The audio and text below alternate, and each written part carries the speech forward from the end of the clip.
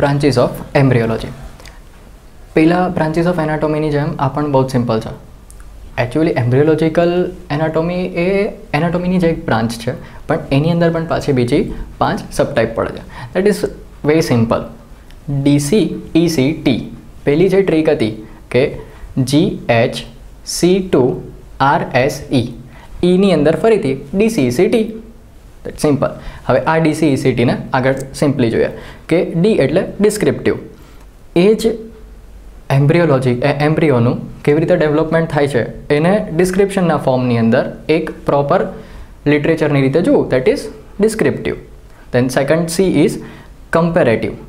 બે અલગ અલગ સ્પીસીસ જેમ કે મનુષ્યના એમ્બ્રિયોને, માછલીના એમ્બ્રિયો કે કાચબાના એમ્બ્રિયોને એકબીજા સાથે સરખાવીને એમનું ફોર્મેશન, એમનું ડેવલપમેન્ટ કેવી રીતે થાય છે એનો અભ્યાસ કરો, દેટ ઇઝ કમ્પેરેટિવ એમ્બ્રિયોલોજિકલ એનાટોમી.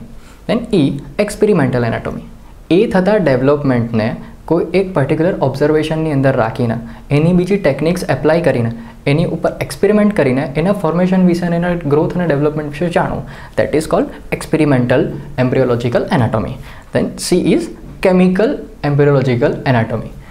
કેમિકલની અંદર 3 ફેઝ આવશે, દેટ ઇઝ બાયોફિઝિકલ, બાયોકેમિકલ અને ફિઝિયોલોજિકલ. દેટ ઇઝ આ 3ની અનુરૂપ આ 3 જ્યારે આવશે ત્યારે નોર્મલ એમ્બ્રિયો આટલી 4 અલગ અલગ તબક્કે આપણે સમજતા રહીશું.